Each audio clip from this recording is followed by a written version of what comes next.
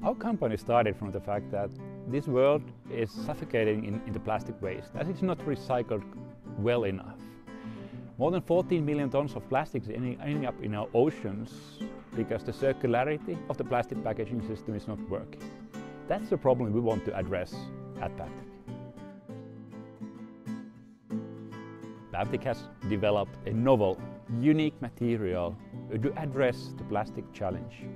Our material is based on renewable cellulosic fibers, with producing a material that is combining the plastic-like properties with the sustainability of paper and the performance of high-quality materials. And that's the way how we can replace plastic films in multitude of applications where today plastic is unnecessary. Paptic technology is also built on utilizing the assets of the declining paper industry. We have a massive scale-up opportunity globally as the flexible packaging market is more than 20 million tons of materials. Our target in 2030 is to replace 1 million tons of plastic films with Paptic materials.